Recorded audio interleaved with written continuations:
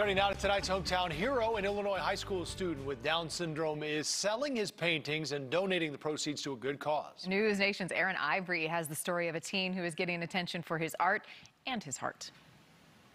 He was really little, like we want to say 4 going on 5, and he picked them up and started doing it. It's hard to find a childhood picture of Emmett Kyoshi without a paintbrush in his hand or dancing with wild abandon.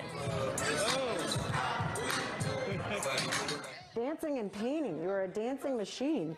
And I looked at it, and when we finished, I remember calling you and saying, oh my God, I think we figured something out. Their son, born with Down syndrome, communicating through brushstrokes on canvas. Beyond the fact that he could just so easily express himself on canvas, it was the confidence, being able to communicate through his art. I just feeling it.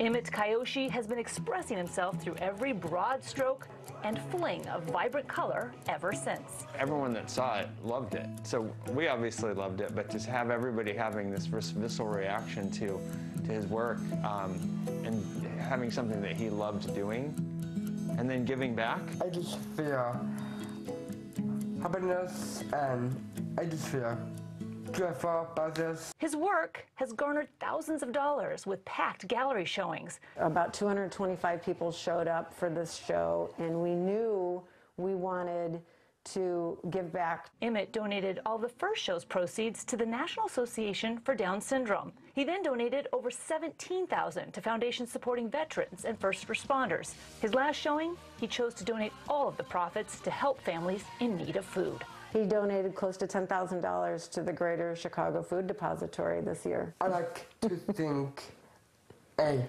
very special guest, my mom, my dad.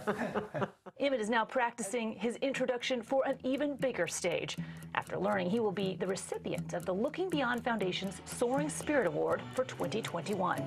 The parents, who are told their son may never hold a pencil, watching Emmett paint a different ending to his story. It is changed my life. A story of ability and inclusion, and the most heartfelt dance moves you'll ever see unfold on canvas. Aaron Ivory, News Nation,